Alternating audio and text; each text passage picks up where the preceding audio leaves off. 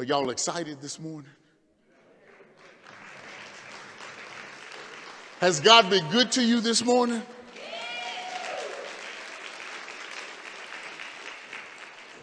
I just want to make sure, because sometimes when y'all sitting in the sanctuary, it don't look like God has been good to you. But I know that he has. Sometimes we just have to be reminded how good God has been to us. Sometimes we just have to take a few moments in our day to just think of all the good things that God has done for us and done to us and been with us, because we're going, I get it. Sometimes we go through seasons to where everything is chaotic and everything is out of our control, and we don't necessarily get to dictate what's happening. But in spite of it all, God has still been good to you. See, because we say, all the time we say, we'll come up here and we'll say, God is good, and you'll say what? And then I'll say all the time, God is what? Okay. See, the key to that phrase is all the time, right? He's good all the time. Even when things aren't going your way, he's still good, right? So we still have a reason to rejoice even when things aren't going the way we think they should go, right? All right, at least two of you think that. At least two of you believe that this morning. We're going to go to the scriptures this morning.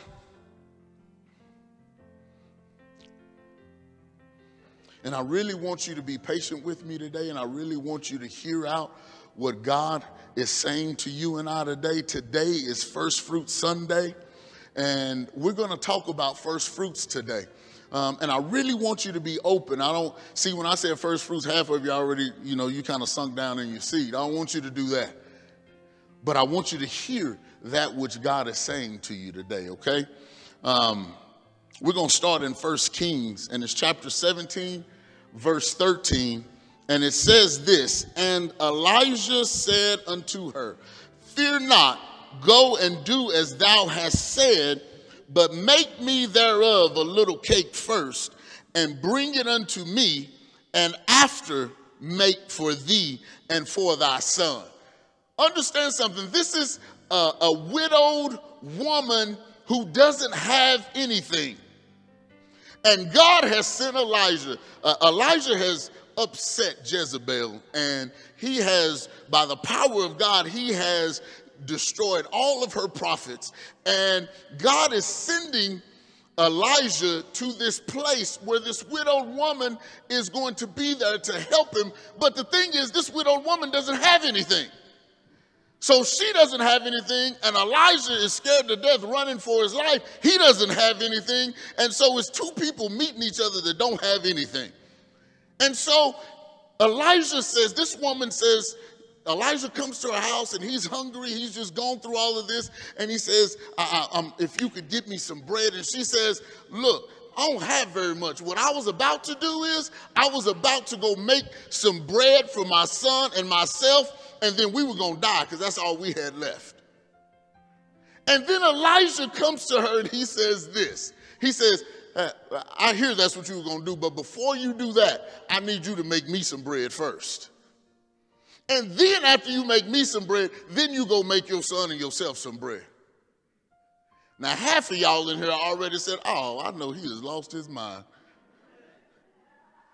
See, if that was you and me, too many of us would have already said, no, Elijah, prophet or no prophet, baby, that's my last, and I'm not going to give it to you. This was a test for this woman's faith. Her faith was being tested. It was her last. My question to you is, would you be willing to obey God even if it was uncomfortable?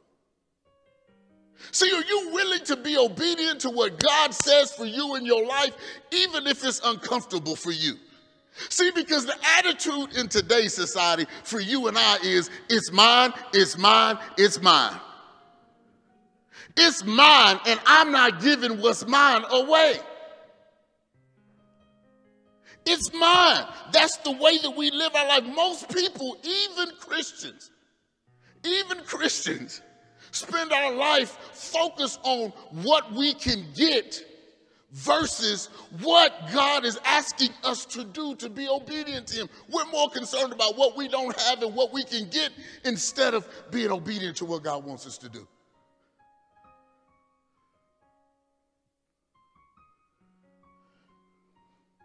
Most of us give God, listen to me, most of us, I didn't say all, so don't be mad at me. Most of us only give God our leftover time, our spare change, and the last few minutes of every day, if we give him anything at all. We give God the leftovers of our life, and then we wonder why our life is lacking in so many ways. We give God the very last of what we've got left over, and then we wonder why we lack in so many areas of our life. See, the very part of our life that belongs to God, we should give him first.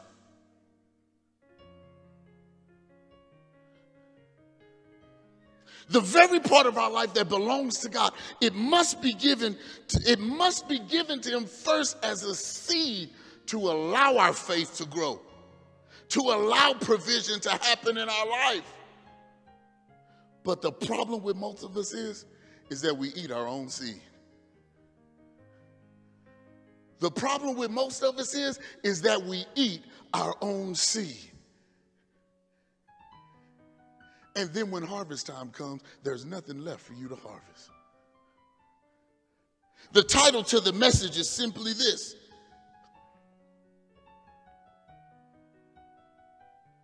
the first fruits principle.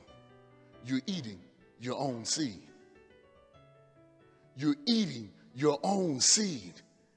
Many of us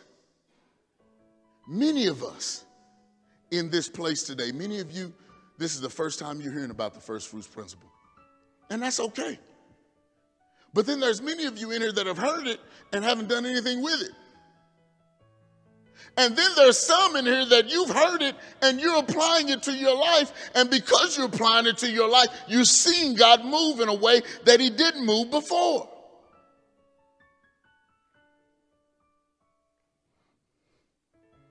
See, if we will live by the first fruits principle, we will live under an open heaven.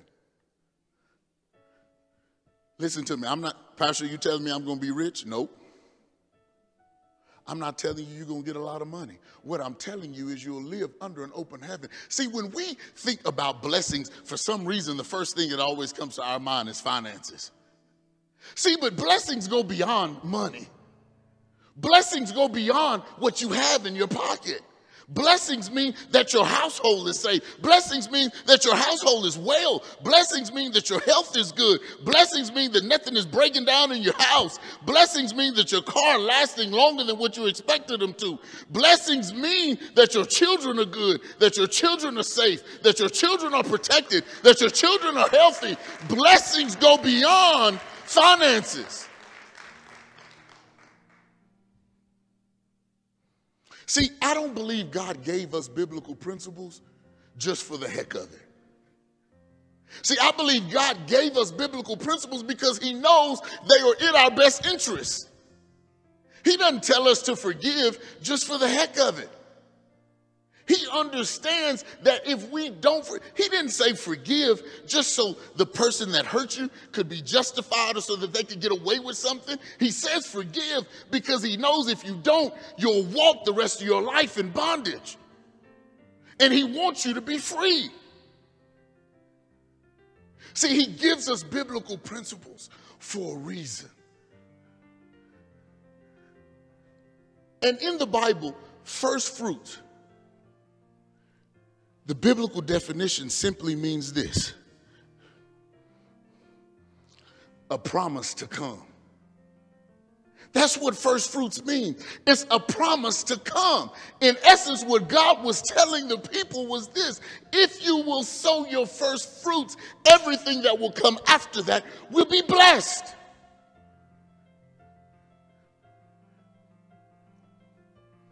It's a promise to come. Say with me, a promise to come.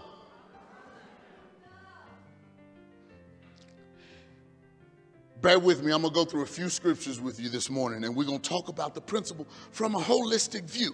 The first scripture we're going to go to today is this, 1 Corinthians chapter 15, verse 20 and 23. And it says this, but Christ has indeed been raised from the dead, the first fruits, say first fruits, of those who have fallen asleep, but each in turn, Christ, the first fruits, say first fruits. Then when he comes, those who belong to him. In other words, God was looking for a harvest of people. God was looking for a harvest of people. He was looking for a way for us to be reconciled back to him because we couldn't live by the law and we were not functioning well living by the law. So we had to find a different way to reconcile us in our relationship with him. So guess what he did? He sowed a first fruit. He gave his one and only son as a first fruit for you and I. So in other words, if it had not been for Jesus, you and I would not be sitting here today. Because God gave Jesus as his first fruit, you and I are saved, sanctified, washed by the blood of Jesus, and standing and sitting here today. Because of the first fruit that was given on our behalf. Jesus was given as a first fruit, and guess what? Everything that came after that is blessed. Turn to somebody and say, I'm blessed. See, you and I don't even deserve what we have. How many of you know that some of us made some decisions and some choices in our life to where we should not be living and breathing today? I don't know about you, but I wasn't always saved. I don't know about you, but I didn't always do the right thing. Maybe y'all were holy your whole life, but I wasn't. And I didn't do everything right all the time in my life. But because God gave his son as a first fruit, now I'm holy and righteous and washed by the blood of Jesus and have eternal life.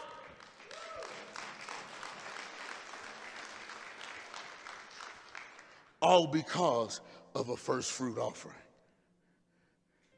God is not asking you to do anything he hadn't done. 1 Samuel chapter 1, verse 10 and 11, and it says this. In her deep anguish, Hannah prayed to the Lord, weeping bitterly. And she made a vow, saying, Lord Almighty, if you will only look on your servant's misery and remember me and not forget your servant. How many of you know there's somebody in here thinking that God has forgotten you today? God has not forgotten you today. God has not forgotten you today, baby. God knows who you are. He knows your name. He knows every hair on your head, even if it's fewer than what it used to be. He knows that. God knows who you are. He has not forgotten about you. I don't care if COVID came. I don't care if we're in the middle of a pandemic. I don't care if everything seems to be falling apart in your life. God has not forgotten about you. Say it. God has not forgotten about me. See, Hannah thought God had forgotten about her. And she said, remember me and not forget your servant, but give her a son. She wanted a son. Hannah was barren, and she wasn't supposed to have children. And so she prayed to God, and she wanted a son.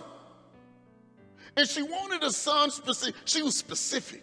She wanted a son, and she wanted a son because she wanted him to work in the house of the Lord for his entire life. She wanted him to be in right standing so he could do that. And she wanted, as she said, a son. You know, when we pray, we get greedy sometimes. See, she said, just give me one son. Not you and I. We want we go to God and we ask for multiple. We say, God, you believe in multiplication, so I want more. But Hannah said, just give me one. And then, but notice what she said after that. She said, and then I will give him to the Lord for all the days of his life. Understand something. Before she ever got her blessing, she was already ready to sow her seed. See, before she got her blessing, she had already made up in her mind that she was giving her first fruit before she ever got the son. Somebody is missing that. See, you've been asking for things. You've been praying for things. You've been saying, God, show me. You've been saying, God, do this. God, do that. And what God is saying today, if you will do your first, before you ever get it, if you'll sow your seed, sow a seed of faith, guess what? He will move on your behalf. Listen to what happened to Hannah. Hannah was barren. She couldn't have kids. So she said, when she prayed, she said, God, I want a son. But before he comes, I'm going to give him right back to you when he gets here. And guess what? As soon as Samuel came, and he was off of his mama's breast, she took him to the house of the Lord, and she dedicated him to the Lord. And Samuel worked in the house of the Lord all of his life. But you know what happened to Hannah? Barren Hannah, who couldn't have children, after she sowed her first fruit, her first child, guess what? Hannah went on to have 5 other children. Hannah went on to have 5 other children. For someone who said she was barren and she couldn't have kids because she gave her first fruit, then everything after that was blessed. They told her she couldn't have kids. She ended up having 6 kids total. What is it that you've been asking for, that you've been waiting for, that you've been looking for? And all God is saying is if you'll believe this principle, Hannah was blessed because she stood strong and she had the faith to believe that if she gave her first, that God would bless everything afterwards. See, I wonder if you'll have that same faith today. I wonder if you'll have that same faith today. If you are willing to give your first, God is willing to bless everything that comes afterwards. Okay, Pastor, so where's the first fruit principle in Scripture? Nehemiah, chapter 10, verse 35 through 37. And it says this. Verse 35 says, we also assume responsibility for bringing to the house of the Lord each year the first fruits of our crops. Listen to me, I'm going to read a couple of scriptures. And of every fruit tree. As it is also written in the law, we will bring the firstborn of our sons and of our cattle, of our herds and of our flocks to the house of our God, to the priests ministering there. Verse 37 says this, moreover, we will bring to the storerooms of the house of our God, to the priests, the first of our ground meal or our grain offerings. Listen, they've already said first fruits. Now they're saying offerings and the fruit of all of our trees and our new wine and our olive oil. And we will bring a tithe of our crops to the trees and to the Levites, for it is the Levites who collect the tithes in all the towns where we work. I want you to understand that there's a difference between offerings, first fruits, and tithes. It's not the same thing. They're all different. I want you to understand that it's not the same thing. First fruits and tithes are not the same thing. In Scripture, it shows you they're 3 different things. They brought offerings, tithes, and first fruits. And where did they bring them to? They brought them to the local church. See, the first sentence of this scripture says this, we also assume responsibility for bringing to the house of the Lord. These were people who assumed responsibility. They took ownership of their church. How many people do I have that are willing to take ownership of your church? Listen to me. That was about 10 of y'all, just in case you were counting. They said, we are willing to assume responsibility for our church. Understand, they had a love for the local church because the local church had been good to them. The local church was where they were saved. It was where they were taught. It was where they were raised. It was where they were set free. It was where their bondages were broken. It was where they were equipped. It was where they learned life lessons. They loved the local church. How many of you love the local church? And not just when it's convenient for you. When it's not convenient for you. When your person that you're sitting beside is upset with you, how many of you still love the local church? See, because the local church is what God uses to give you life. The local church is what God uses to speak life into you and to encourage you and to raise you up and equip you to go out and do that what you need to do. I learned more life lessons in the local church than I did outside. The life lessons I learned in the local church were the life lessons that allowed me to be successful in business when I was out there. I didn't even have an education yet. And I was being promoted job after job. Every time I turned around, it was promotion happening because I was applying the principles that I learned in the local church in my business, in my life, everywhere I went. See, because understand, when I grew up, it was me and my mom. And my mom taught me everything she could teach me. She couldn't teach me how to be a man. She couldn't teach me everything that I was going to. She couldn't teach me how to be head of household. She couldn't teach me those things. Those were biblical principles that I learned here and applied them to my life. They took ownership of the local church. How many of you know God wants us to take ownership of the local church? How many of you know God wants his house to be blessed just like you want your house to be blessed? How many of you know that when you going around and you looking and you say, man, what can I put in my house? How can I bless my house? How can I make my house look beautiful? How can I make my yard look beautiful? How can I put this out there so it will draw people in? How can I make my house look beautiful? God wants you and I to do the same thing with his house. How can I make his house look beautiful? How can I make the yard look beautiful? What can I do to contribute to make this thing beautiful and to draw people in? What is it that I can do? What's my responsibility? They said it's giving your first fruits. Because if we all give our first fruits, this church will never want for anything. This community will never want for anything.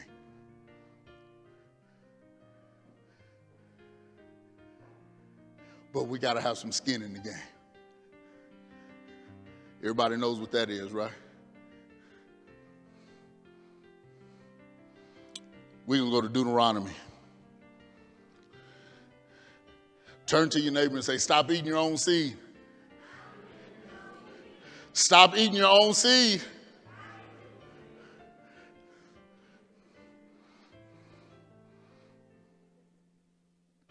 Deuteronomy 26, start in verse 1. Verse 1 says this, it says, when you have entered the land the Lord your God is giving you as an inheritance.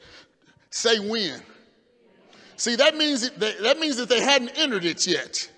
That means that they have not entered the land that God was going to allow them to inherit. They had not entered it yet. I got a word for somebody. There's an inheritance that's coming your way. God, there's a new season that's coming your way. I know what you've been through. I know what you've experienced, but there's a new season that's coming your way. I know you've been praying. I know you've been crying yourself to sleep at night. I know you didn't know how it was going to come about. I know you still haven't figured out how it's going to come about. But I'm telling you, there's a new season that's on its way, and it's going to be an inheritance from God. It's not going to be because of what you did. It's not going to be because of who you are, but it's going to have everything to do with God. Somebody say, my new season is coming. My new season is coming. I don't know about you, but I can hear it. I can see it. It's coming. I know you're focused on now, but there's a new season that's coming your way, and you've been praying about it, and God said, baby, it is coming.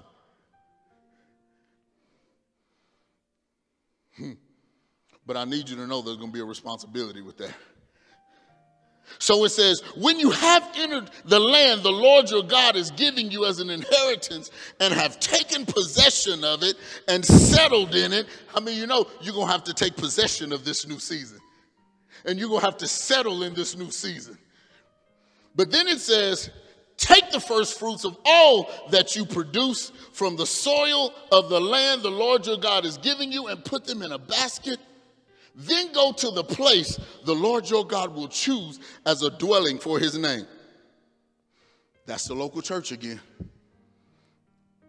And say to the priest in office at that time, I declare today to the Lord your God that I have come to the land the Lord swore to our ancestors to give us. In other words,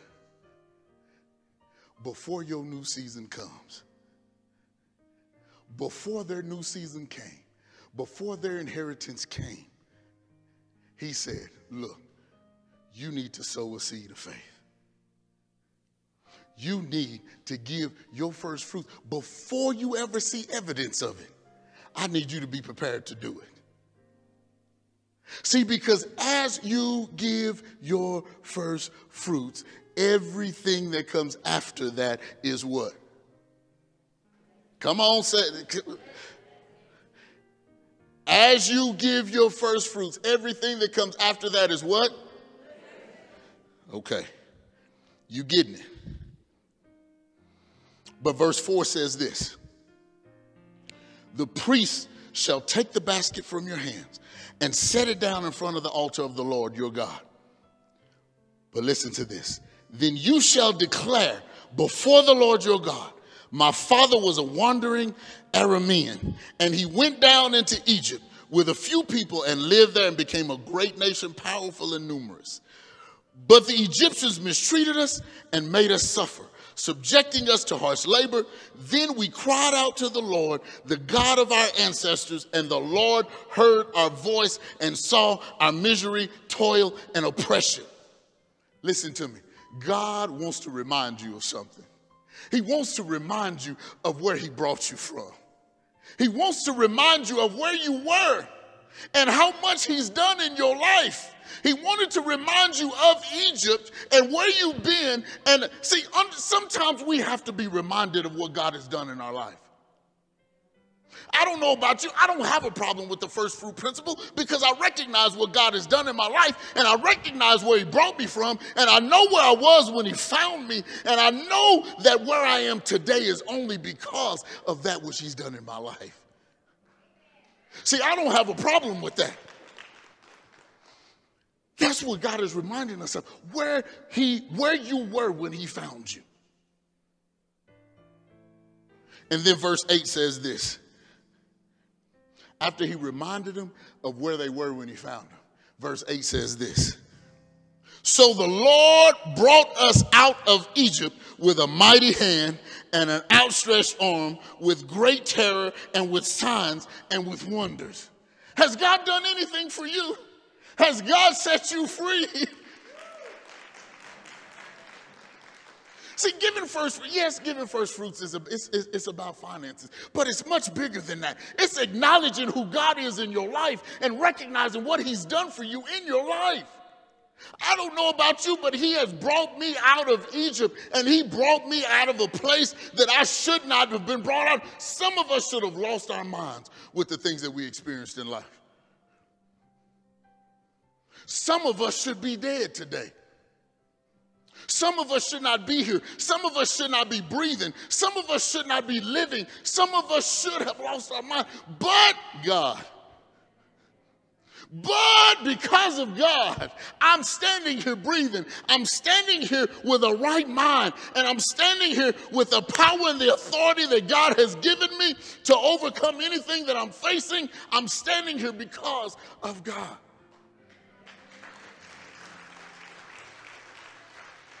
Because he brought me out with an outstretched arm and with mighty terror and with signs and wonders. Because anybody that knew me will tell you I should not be in the place that I'm in today. But it's only because of God Almighty operating in my life. And I know some of you, if I go back and ask the people you used to hang around, they would say, she goes where? To church? She's saved? Oh, no, we're not talking about the same Mary Carbajal that I knew. We're not talking about the same Frida that I knew. The Frida that I knew was this, and this. I know she's not saved. The John Pena I knew, Lord, all he did was run the streets. You mean to tell me he's in church, he's preaching, he's a leader in the ministry, he's pouring his life into people, he's making disciples out of people?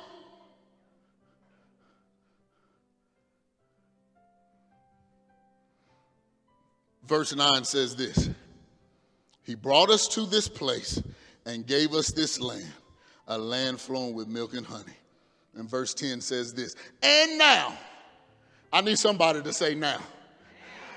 I need somebody to say now. Say, I'm in a now moment. And now I bring the first fruits of the soil that you, Lord, have given me.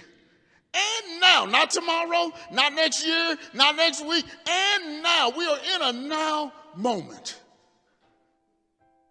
And now I bring the first fruits. Understand something. He said, I bring the first fruits from the land that you have given me. See, I need to remind you that the only reason you have anything in life is because God gave it to you.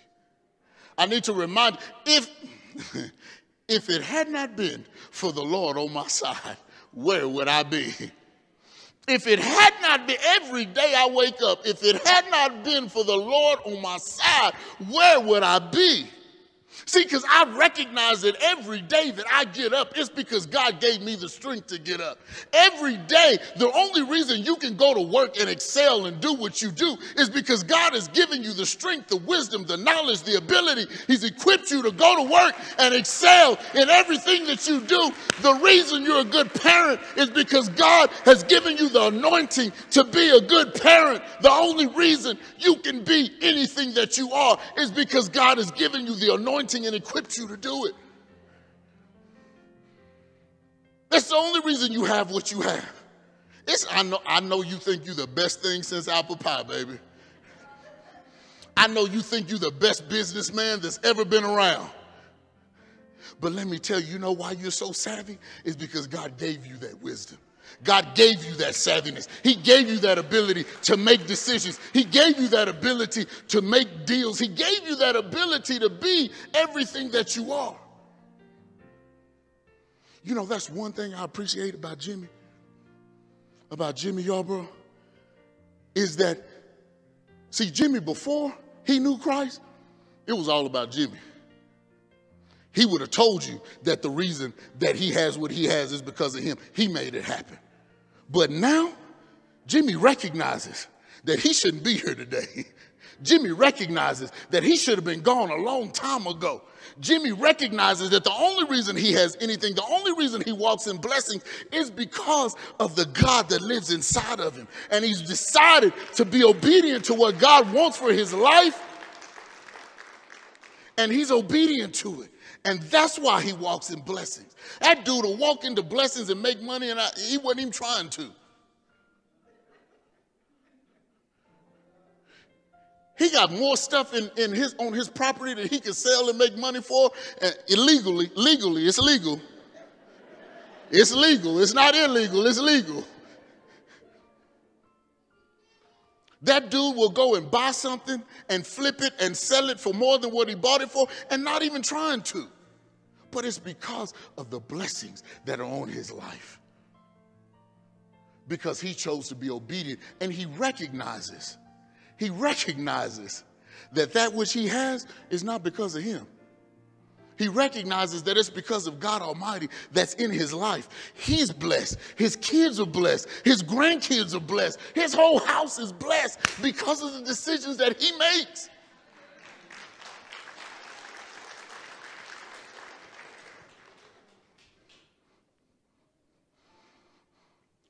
Verse 11 says this. It starts off and it says, then. So when you see then, that means that whatever comes after then is predicated on what we just said. Understanding that everything you have is because of God. Understanding that you're in your now moment and you're willing to give and sow that first fruit seed. Because of that, then it says, then you, say me, and the Levites, which in biblical terms means the church, say the church, and the foreigners residing among you, that means everybody that you have influence over. So understand, then, because of what you did, because of you decided to give, because of your first fruit seed that you decided to sow, you, the church, and everybody that's around you shall rejoice in all the good things the Lord your God has given to you and to your household. It's not even about you. It's not even about you.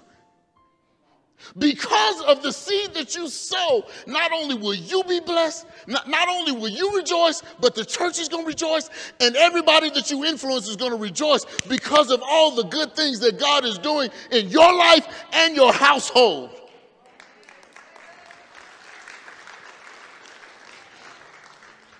But see, when you see the word household in Scripture, it means your house. And in biblical terms, your house means not just the people that are living there. It's talking about your lineage. Woo! It's talking about your lineage, baby.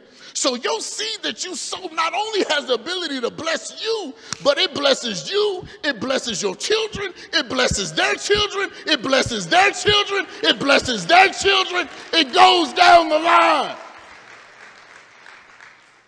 Your house is your lineage. It's not just about you, baby. How many of you want your children to be blessed?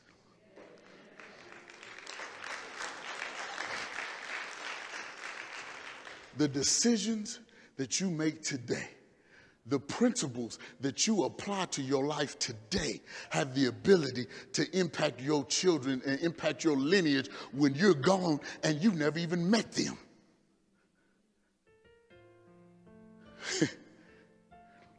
Do you understand the decisions that Abraham made? His ancestors are still benefiting from that decision over 2,000 years later.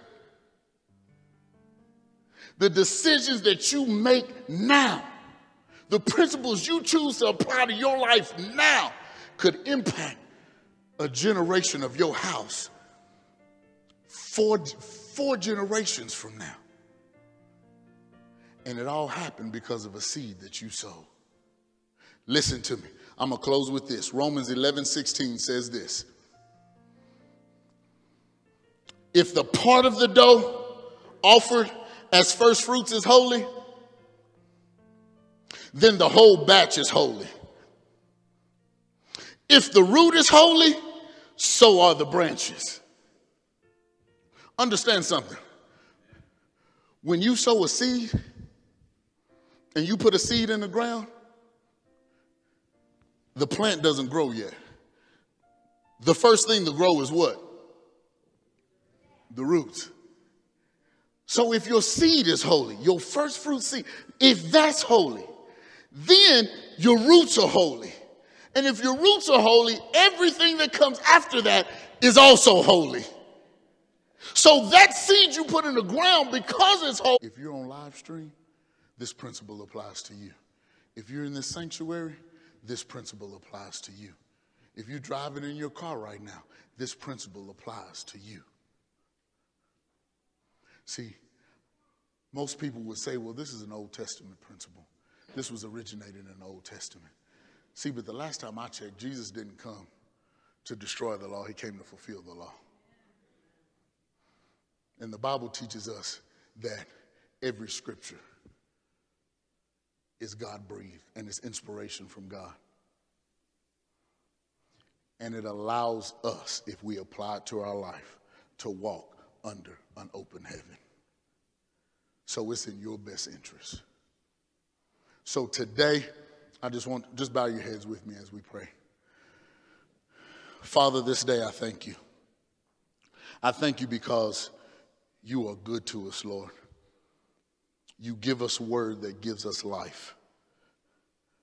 No matter how challenging it is, no matter how much it challenges our faith, Father, if we're obedient to your word, you tell us all the time that blessings follow. We sang this morning that your way is better. So, Father, I pray that we didn't just sing those words just for the heck of it, but that we meant it when we said it, and we recognize that your way is better. Father, and today, I pray that that this word challenges each and every heart. It challenges us to get out of our comfort zone, and it challenges us that even though it's uncomfortable, it challenges us to be obedient to you. So we bless you and we thank you this morning in Jesus' name. Amen. This is what I want to do. The word of God always requires a response from us.